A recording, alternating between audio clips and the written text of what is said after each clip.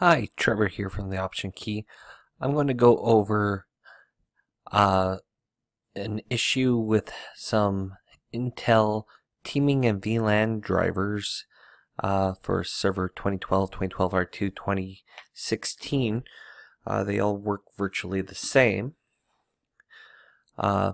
So a symptom of the issue that I'm having is being unable to get team and VLAN info with the driver. So if I go to my network and sharing center, if I go to my adapter settings,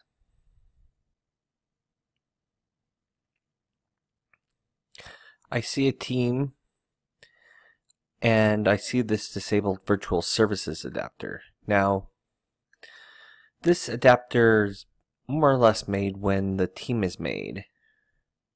So I go to get the properties and then go to configure the adapter. I get team info failed. Press OK. And I can't see in my VLAN states. I also cannot add or remove them or edit them. I'm essentially stuck. And just to show,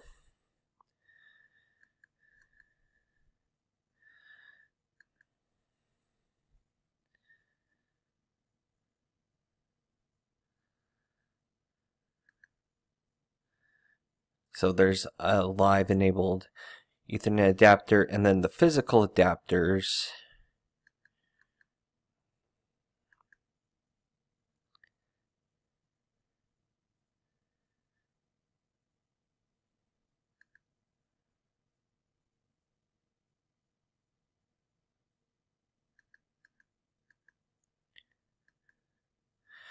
Doesn't say that it's even teamed, even though it clearly says in the OS that it's teamed.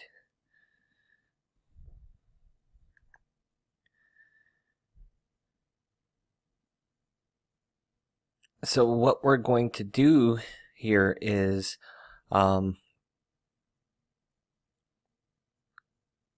rebuild the adapter based on Intel's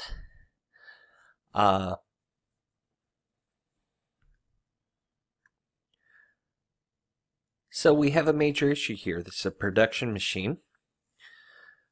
We can't just delete and remove the driver. We have several virtual switches that are running, and we'll want to reduce the amount of downtime of those virtual switches. So we're not actually going to delete those virtual switches. I'm going to show you a neat little trick. Saves you a couple clicks. You could take it for what it's worth. I think it's well worth the time savings. So you saw that we got a VLAN error, and here's the Intel article about VLANs and teaming, why we got that VLAN ID is not being available, caused by missing or corrupt file. We do these steps, the install of the Intel network connection software, then we reinstall it and configure the team or VLAN. Now for creating the team and VLAN, we're going to reference two articles from Intel. Create a new NIC team on a host computer or VM, and setting up NIC teaming for Windows Server 2012, 2012R2, and 2016. This article was last reviewed October 13th, 2017. So about a year old. And we're just going to go through this procedure for creating the networks. And we're going to use, we're going to cheat a little bit with Hyper-V, as I was saying, by changing the virtual switches into private mode. That will keep us from having to recreate the virtual switches. So we've downloaded our Intel drivers, and what we're going to do is we need to first switch our virtual switches to private mode for all our virtual network switches. Otherwise, we can't uninstall the drivers. I want to go into the virtual switch manager. Now I have an untagged VLAN and 5 tagged VLANs. Before we go and change our virtual switches to private mode, we'll want to move any virtual machines off of this node before we proceed. So we'll just go ahead and do that. So we're going to do a live migration.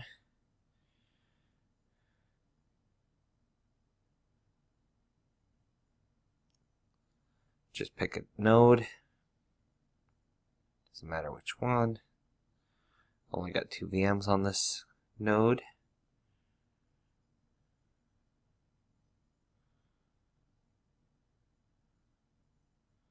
Let's get them off.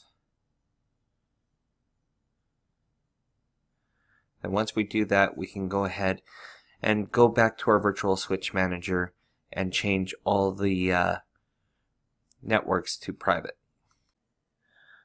So with the virtual machines off this node, we can go ahead and change our virtual switches to private, which will disconnect the live internet network and remove all the VLAN tagging and network association with these switches, which will allow us to remove the Intel driver, uninstall and reinstall, and then we reassociate the virtual switches with their proper VLAN in the new setup. So let's just take a few minutes, and while we're doing that, we can bring up the control panel. We can bring up the add remove programs, because we got to remove our virtual network connections. Alright, so the uninstall is finished, and we're going to install our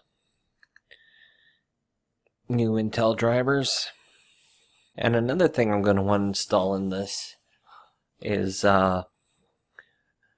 Windows Management Framework 5.1. This will allow me to use Windows Admin Center for remotely managing the server in the future. But we'll get the adapters set up first. The whole process takes roughly about 20 minutes. Most of that is waiting for the uninstall reinstall of the network driver. Once our driver gets reinstalled, we go through the server manager to set up and configure the teaming and the VLANs. And then once we have that configured, we can then go back to our Hyper-V manager and modify the virtual switches to take the proper network and specify the tagged VLAN or untagged network so that it properly gets reset up. Alright, so our driver is finished installing. With our driver installed, now we want to bring up our server manager.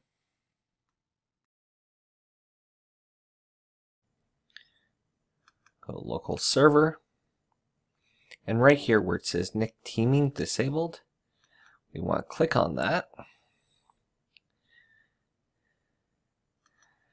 and here we want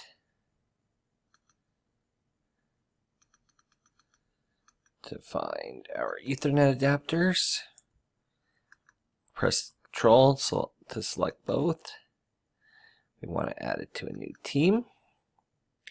We get dialog box with what we want to call it. These are i350s.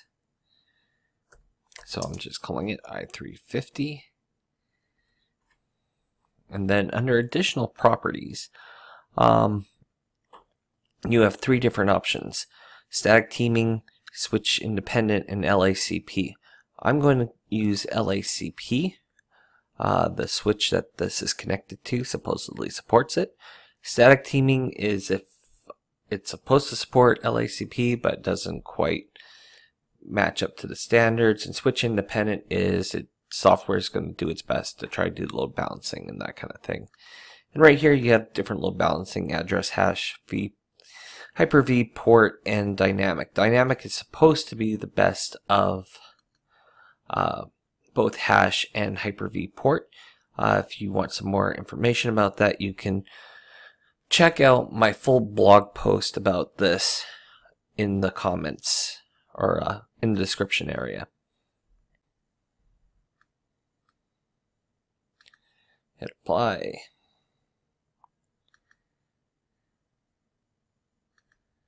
And this will take a few seconds, and there we go. Our connections are active. Now we go team interfaces. You can add additional information in the general information here. So this is VLAN.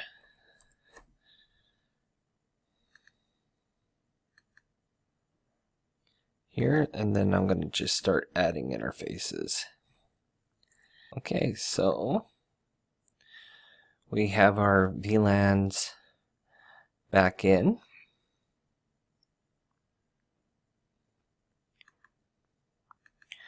So we know our adapter is the multiplexer driver, and we know which VLAN that belongs to. So when we go to our virtual switch,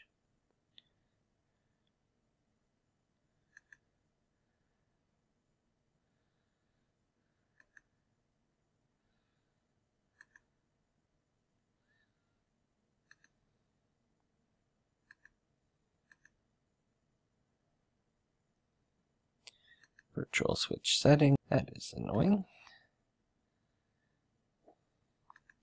External network, multiplexer driver. And this is untagged, so we don't put anything in the VLAN ID. Hit apply.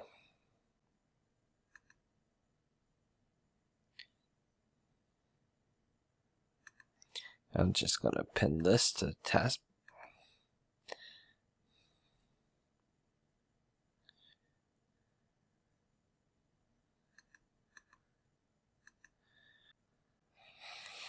Alright, and that is it. We have all our VLANs on here. We can edit, modify, add, remove. Get the properties on the interface. And we can reconnect to our other servers.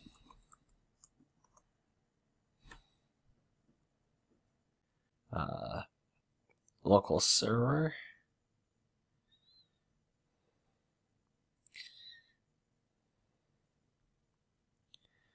There's our NIC teaming, how they're all connected, any errors,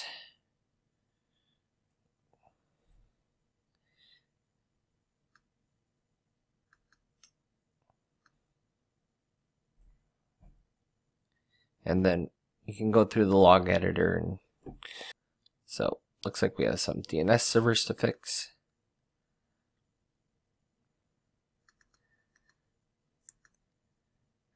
And that error was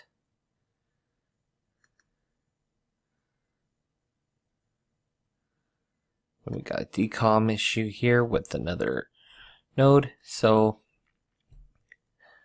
yeah, a little bit of cleanup to do. We can now view our networks and packets sent, received, how well they're doing, packets discarded, errors, and all that other good stuff. But that's essentially how you reset the network adapter and set it up to use the NIC teaming mode sanctioned by Intel